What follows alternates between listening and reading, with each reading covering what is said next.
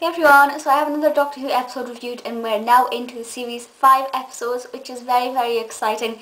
I did review the first episode of series 5 when it aired, so I'm not going to be talking about that. I'm talking about The Beast Below, which is the second episode of series 5. Now I did mention this briefly when I did if you haven't seen a series 5 halfway overview and then a second half of the series overview.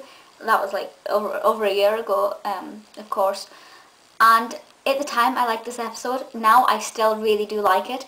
Its significance for the rest of the episodes I don't think was that great, because The Beast Below is very much a standalone episode.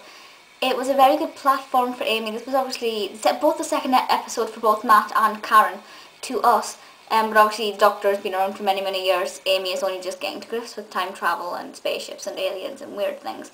So for her it was a very good platform. I think it worked very well. We weren't given too much information that we as a viewer couldn't cope with. We were still learning about Amy and that worked really well.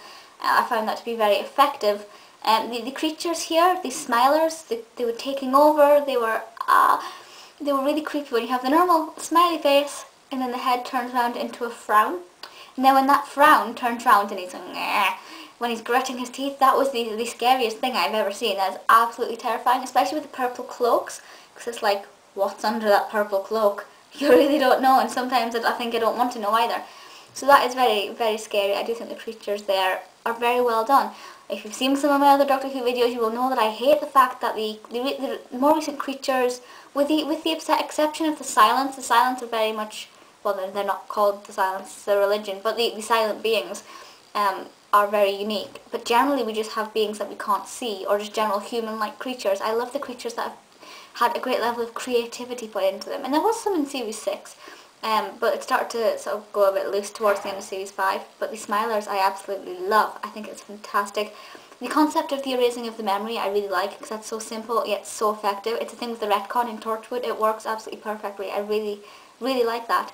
Liz 10 I think is a really brilliant character. Now it does upset me because you have Liz 10.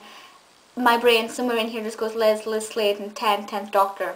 It makes me think of school reunion, so that's kind of upsetting. But I was actually making notes the other day during a lecture.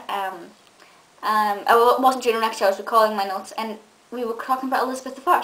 And instead of writing Elizabeth I for shorthand, I put Liz 1. I'm like, it's now got me calling the monarchy by a sort of Doctor Who slang code name.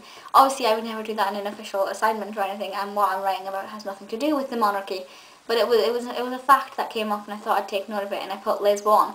So it has worked me in that way, you know. Long live Liz 2. I am a bit of a monarchist. I love the royal family. Some people don't, but that's fine. That's not fine, really. But, you know, we'll get on with it. But yeah, it was such a really good episode. I really enjoyed it. Very creepy, kind of eerie, quite original compared to a lot of the others. As I said, the creatures are great, the plot is fantastic. Really good platform for giving us Amy, and of course introducing us further to Matt. At this point, I was still a bit like, Matt, go away. You know, you guys know that I absolutely adore Matt Smith. Not as much as David, but I think he's a fantastic Doctor, and in many ways a more preferred Doctor. I think he actually has the personality of the Doctor more now than I think what David did, and that's a very arguable statement there. So we won't get into that too much, but at this point I was still learning about Matt, and I was still like, prefer David.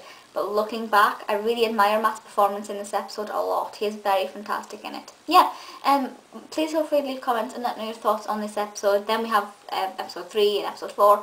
Really looking forward to doing a specific few series 5 episodes, which I'll talk about when I reach them. And that's it for just now, and I'll see you all next time. Bye!